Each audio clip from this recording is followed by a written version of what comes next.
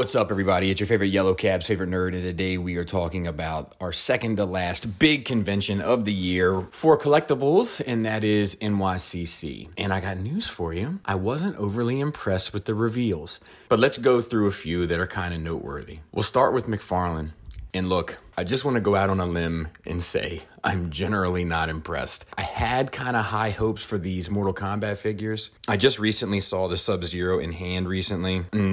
No, you won't be getting me, sir. Sorry. And the Scorpion looks maybe just as bad. It's just, they're just not up to snuff. I can't with these. I don't care for them. No, thank you. Which is a bummer, because I was hoping not only that this would be indicative of a solid Mortal Kombat line that I could kind of support my Storm line with, but also it gave me some high hopes for the upcoming DC stuff from McFarlane, and now I'm not having good feels there either. So that's a bit of a bummer kind of across the board. I then kind of want to move on to this movie realization stuff from Bondi. I didn't get into this line, and it might be one of my biggest regrets. It's just a really sharp and beautiful line, but they had some new reveals here. They showed more of the Kylo Ren, which we have seen before, I believe. But then they also showed an IG-88, which looks so cool. I'm just always impressed how they're able to kind of incorporate this samurai design into the Star Wars aesthetic and how it always seems to work, but maybe not quite as impressive as their Akbar, who just looks so cool to me. They're just like two characters I would have never seen as part of this line, and yet here they are, and they both work magnificently. I'm just really taken back by it. And then they also showed their upcoming vehicle, Voltron, which I did pass on.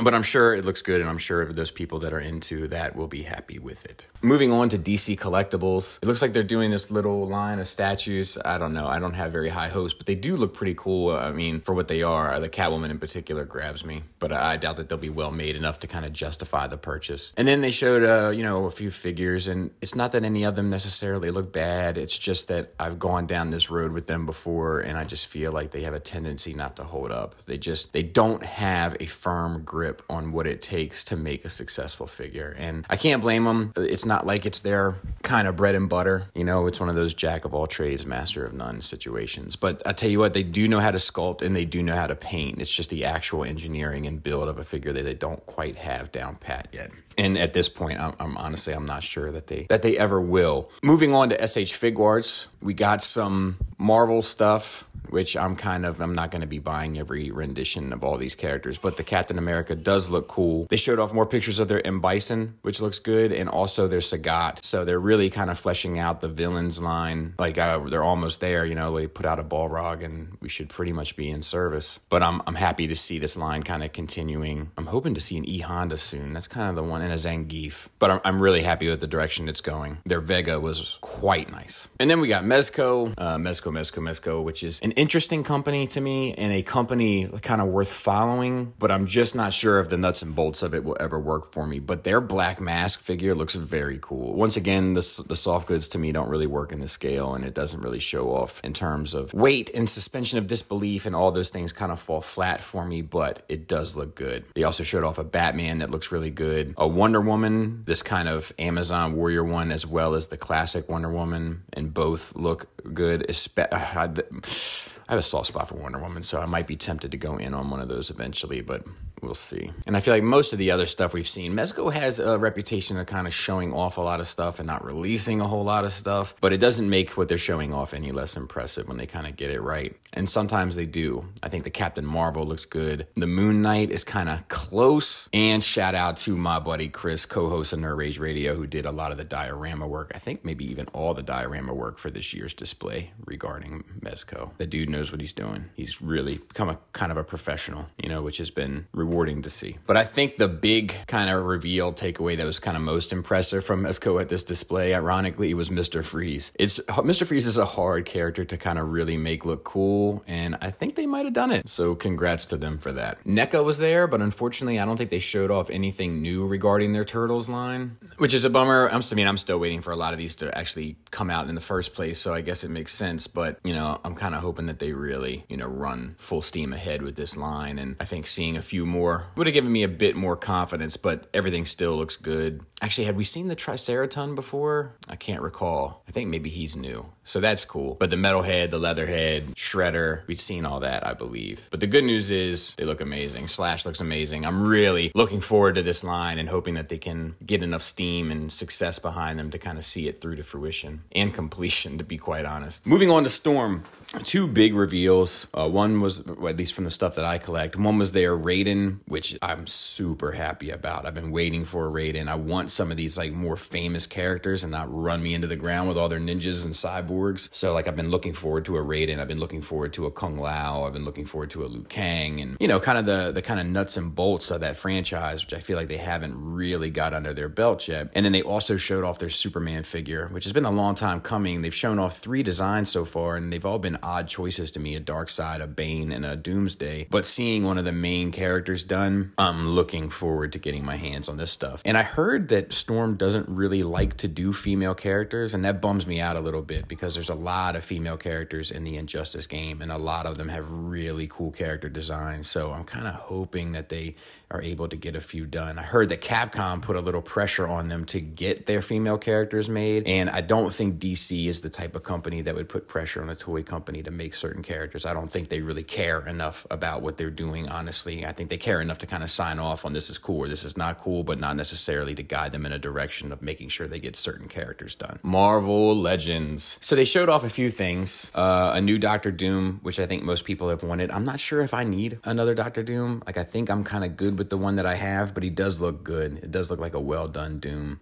And a gray She-Hulk, which looks pretty cool too. But the ones that I'm most happy about are the Sunspot and the Warpath. I'm just getting closer and closer to having a finished X-Force shelf. And it's like a lot of these releases now from Marvel Legends are really like zeroing in for me because it's like, yep, those are the last 2 I need and I'm good. So a lot of times with each release, it's like I'm just one step closer to having a complete team, and like I'm coming down the end stretch, or the home stretch rather, with that line, and that's really a rewarding process, and especially it's like a little bit exciting when you're like, yep, great, the last 2 I need or whatever. So that's cool. I mean, I still need a Feral, but for the most part, we're coming down the home stretch. And then they released a Stanley figure, which I think is a class act, and it looks really good. And I initially had an idea to do a New York City diorama and have kind of all my Marvel Legends in, and the center was going to be a building that was kind of in disarray, destroyed from the battle, and Stanley was going to be working on a typewriter on the top floor, and it was most of the walls were going to be gone, the roof was going to be gone.